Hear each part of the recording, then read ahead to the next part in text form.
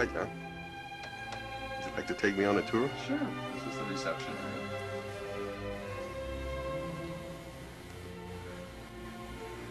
area. Okay. This is where we stack all the incoming and outgoing messenger bags and so forth. And obviously there's none there right now.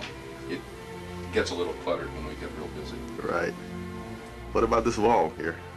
Oh, these are reconstructed drawings, the best that, well, they're drawings of the original Trajan alphabet from the Trajan columns in Rome, and they're mathematical. They're based on a 32 increment square, and these are as close as I could come to interpreting how they went about doing it, but because they're originally carved in marble. This is a piece that not many people get to do things like this, and I was very fortunate that when Howard Amundsen was alive, this is for Home Savings, which is the retail wing of H.F. Amundsen and Company, who's still a client.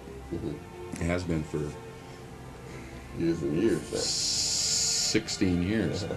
Anyway, this was a commemorative piece to, this was done in 1969, but to give you an idea how long ago, this was to kind of celebrate the fact that they had attained $3 billion in assets. And now I think that, I forget, their assets are like almost 40 billion. So they're the largest savings loan in the United States.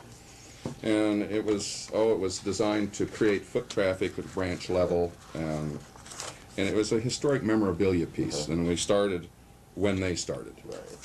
Which this is the first float, if you will, in the Rose Parade. So we got these really kind of tragic old pictures from the Tournament of Roses. We made it into a mezzotint, and then we photographed these roses on top of it.